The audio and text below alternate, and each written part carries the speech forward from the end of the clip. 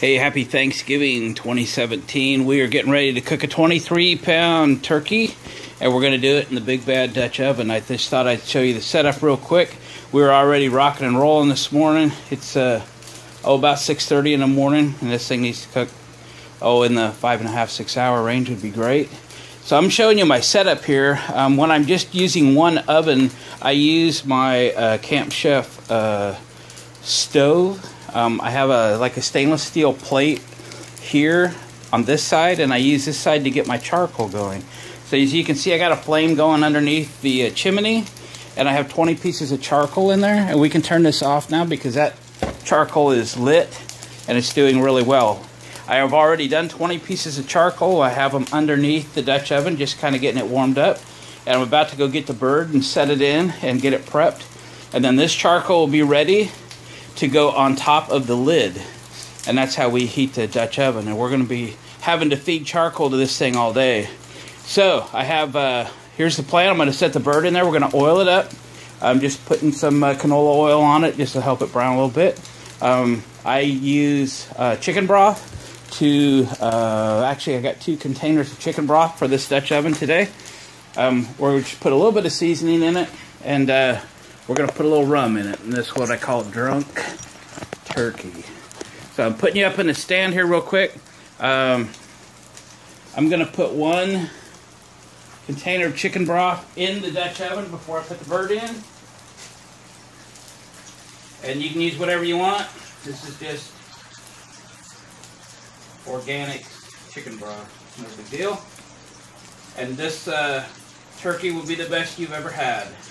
If you get an opportunity to Dutch oven a turkey, highly recommend it. If you've got smaller ovens, you don't have a big oven like this to do a full turkey, doing turkey breast or something in a smaller oven, the procedure just the same. Okay, I'm going to go get the bird.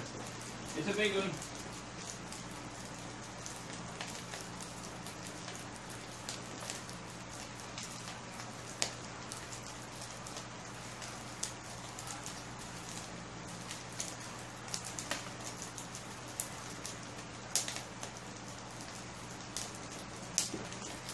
Yeah, here it is, here it is, here it is. We're going to set her in the oven. Plenty of room. Nice. Okay, now we're going to, should have got me a paper towel. It's all right, we got shop towels.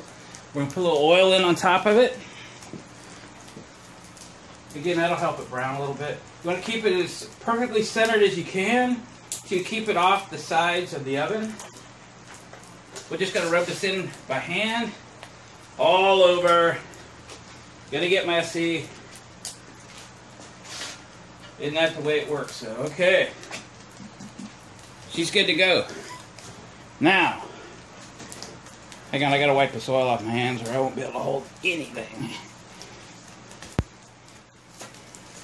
Sticky. Okay, let's put the other chicken broth in there. Again, this big oven, so it's going to need 2 containers. If you have a smaller oven, 1's usually good for like a 12 or 14-inch Dutch oven. I'm at the bottom of this bird, so I'm going to stop there. All right. Whatever seasonings you like to put on top of yours, it's good to go. We're just using some it's kind of a seasoned garlic, salt with some parsley and whatever. Give it some flavor on the skin there. It's mostly going to cook off anyway, so you can't go too crazy here.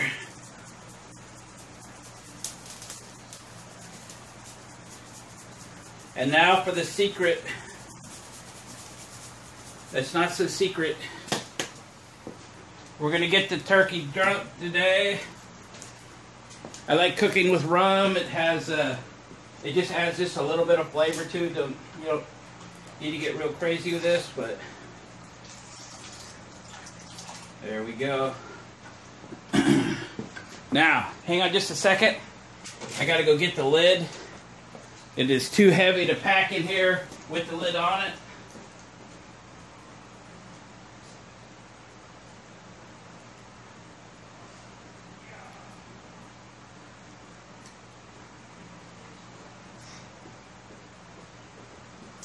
Even the lid is heavy. Okay, so there's the lid. Now we're going to dump the charcoal on top. Do it quickly. Just go bam! Like that. And then we'll talk a little bit about how much charcoal. That's people's #1 question. But you know what? Well, let's just, let's do this and then we'll heat up another batch. So what's the rule of thumb about charcoal? Well, everybody has their own theory. And if you want just some place to start, take a Dutch oven, let's say you have a 12, and how many charcoals is that? Because you're kind of always shooting for about 350 degrees, right?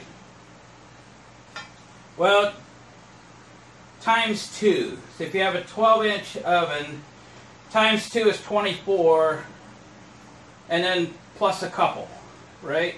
So maybe 26, 28 will get you in the ballpark. And then evenly space them.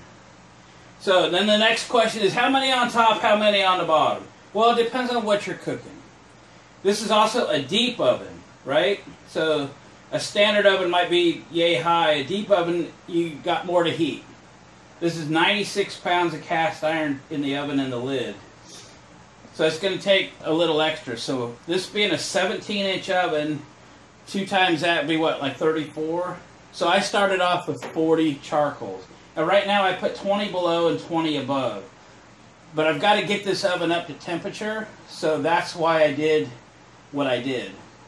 When I am said and done, we're going to run about 35% of my charcoal on the bottom and about 65 on the top, because we don't want to burn the bottom. I am cooking the bird on a trivet. There is a trivet in the bottom, so I'm not sitting right on the cast iron. I'm sitting on a trivet. So about 35% of the charcoal go on the bottom and 65 on the top. Now, if you're doing soup or stew or something that you don't have to worry about burning, then maybe closer to 50-50 or 45-55.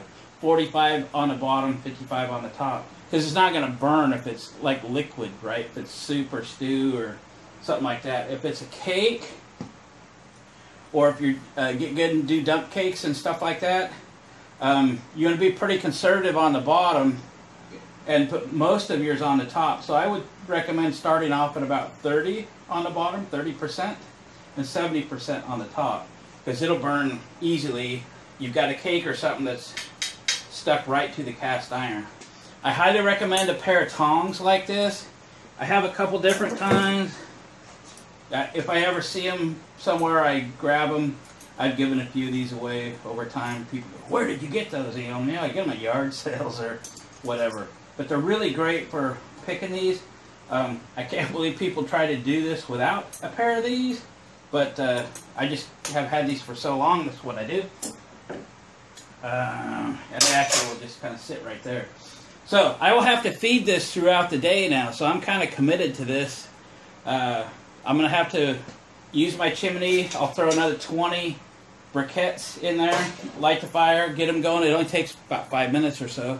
And I can get the next set of briquettes done. I will dump them on the top, and then I will move them.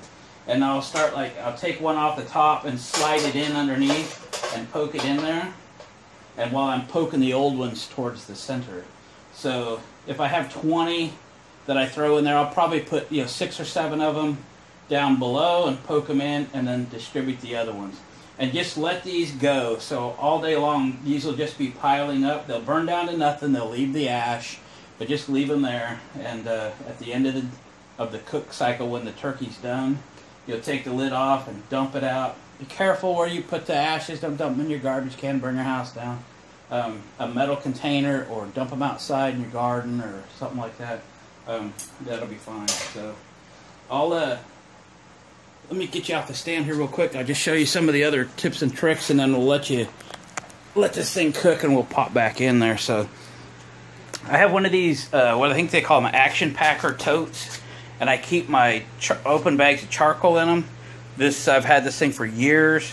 The charcoal stays in real good shape in it. I don't fill it all the way up because I keep my tools and my chimney in there.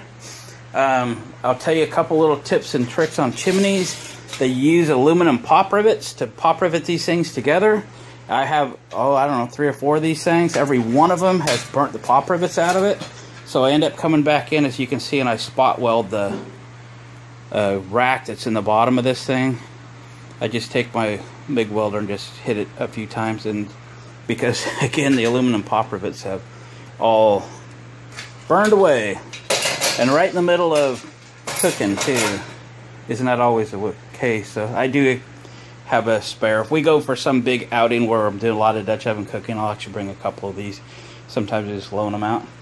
I do have a friend that goes to some of the events and makes lid lifters, and I'm going to set this here so I can get a good shot of it. It's a lid lifter. It's made out of a horseshoe, and he'll make up a few of these sets and bring them to the different campouts and sell them and so forth. He always runs out. He doesn't make enough. But obviously that lid gets really hot, so you need a lid lifter. This is another, I'll set it there. This is another lid lifter that came with a set, and it's designed to go in under the lid and pick it up. But this one that my buddy makes is like the best. So I've tried to buy another one from him, but there's been other people there that don't have any, and they really wanted one, so I've always said, well, go ahead and he'll have extras one day. And I'll get another one from him, but he's never had extras because when he breaks them out, they're like gone in 60 seconds kind of thing. But the excellent design, and I can even get this monster lid off with this lid lifter. I've seen people use channel locks and stuff for it, but you know, that just screws up your oven. These things will last forever if you take good care of them. I don't want to use that on it. So I did pick up an extra bag of charcoal because it's going to be a long day. I'll probably use everything that's in there, so I figured probably somewhere between 10 and 15 pounds of charcoal to get through my day today. So alright, so I'm going to stop here. We'll reconvene. It's starting to get daylight outside right now, so it must be about 7 o'clock, and which is a good time because I wanted to pull this around noon, so that's 8, 9, 10, 11, 12. So it'll go about 5 to 5.5 hours from now, and I think that'll be good. So 23 pounds in 5.5 hours. And got to babysit the Dutch oven today, but that's alright. I'm at the shop. I got plenty to do. So, see you in about 5 hours or so, but for you to be about 2 seconds.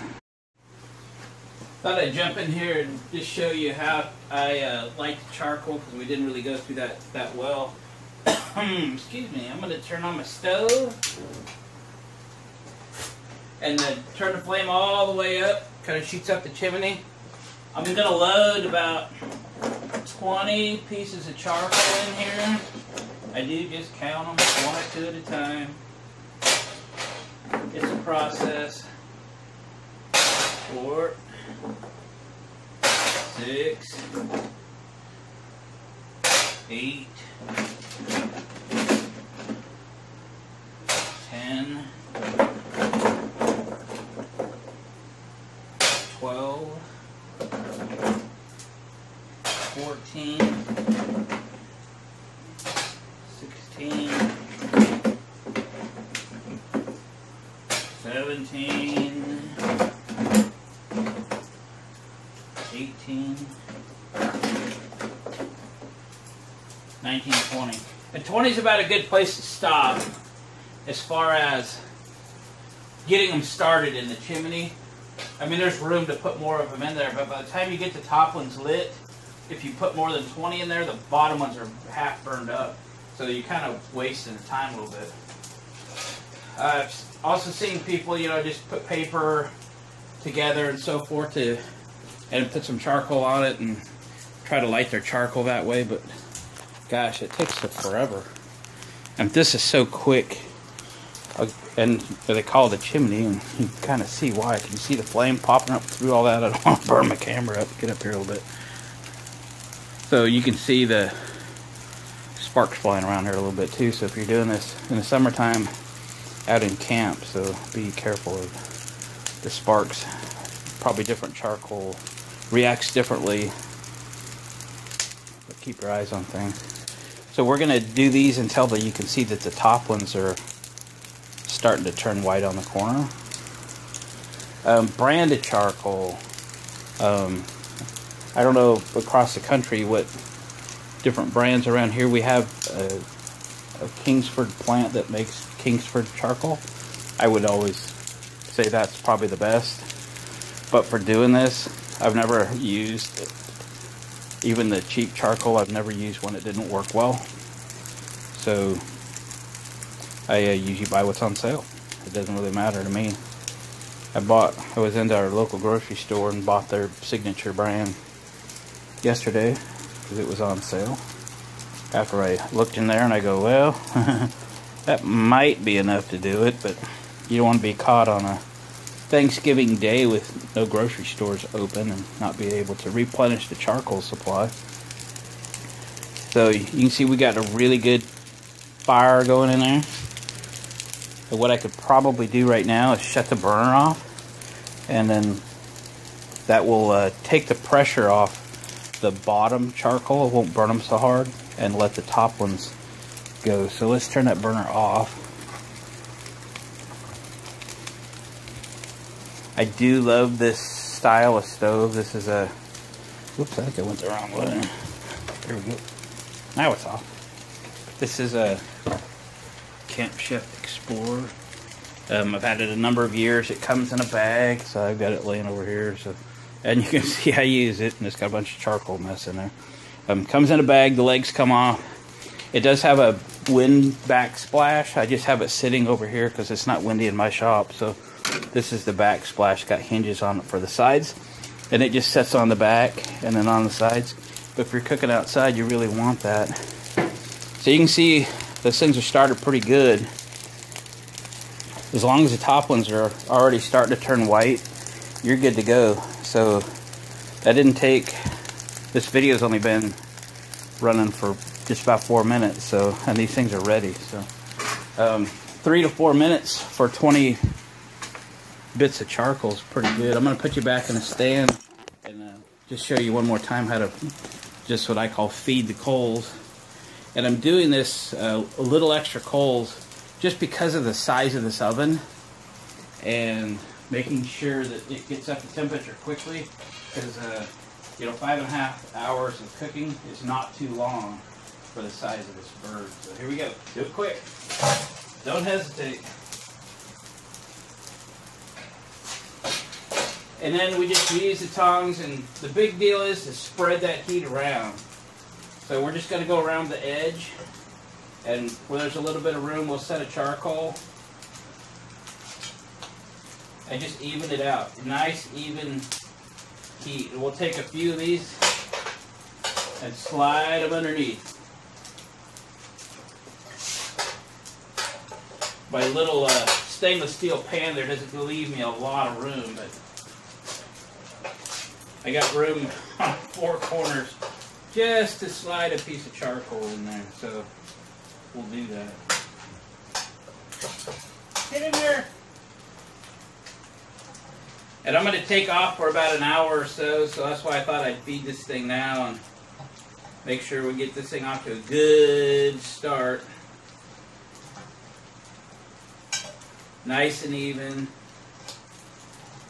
Yeah, that's going to be great. There. That's the update. And then we'll check back later today when we're ready to get that bird out of there. Okay, it's time to have a look in there. It's been probably about 3 hours, 45 minutes. This turkey been cooking. We're going to knock the ashes away from the edge, because we're going to pull the lid for the first time. You don't want to pull the lid too often because you lose a lot of heat out there, so resist that a little bit. But with about 2 hours to go, we need to see if where we're at. I've been keeping up with charcoal pretty good, but this quick little look will let us know if we need to keep on the charcoal routine or if we can start letting it cool off a little bit. In another hour, we'll check internal temperature of the bird itself. So let's pull the lid. It's a heavy one. Now I think we're looking real good. It's starting to brown just a little bit. But we didn't lose much heat. I think we're going to stay the course here. I don't think I have to feed it quite so hard as far as charcoal is concerned. So I've been pouring the coals to it, no pun intended. But I think we can kind of relax that a little bit. So I think we'll just let this cook for another hour. I'll make another batch. Maybe this time, I've been throwing about 15 to 20 coals on it I'm not really timing it, 40 minutes or something when they burn off. And how I distribute them is I take the old coals and push them out to the edge, dump the new ones in the middle, and just keep working them. And then I take at least 4 of the new coals and shove them in underneath on the 4 corners, and just pushing the old ones towards the center.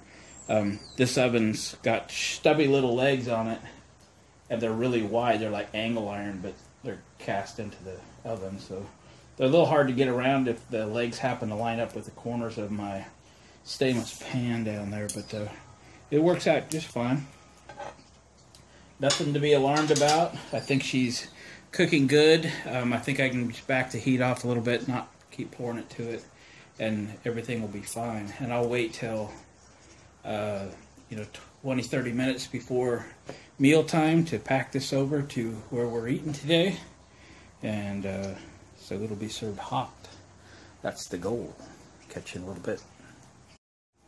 Well, here we are. It's 12:15. I didn't put any more charcoal on it.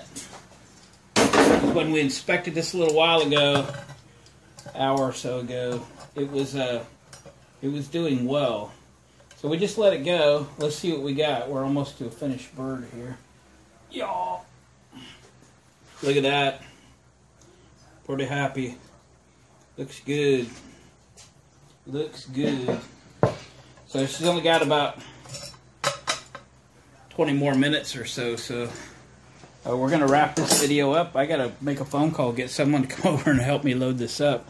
Because a 96-pound oven with a 23-pound bird and some liquid in there puts that thing at about 125 pounds, and that ain't going to make it. We got to get that thing loaded in my van, haul it over, start cutting her up. So that's the Dutch oven drunk turkey for Thanksgiving 2017. Thanks for watching, comment, and subscribing. Come on back for some more interesting videos. Happy Thanksgiving, happy holidays to everybody.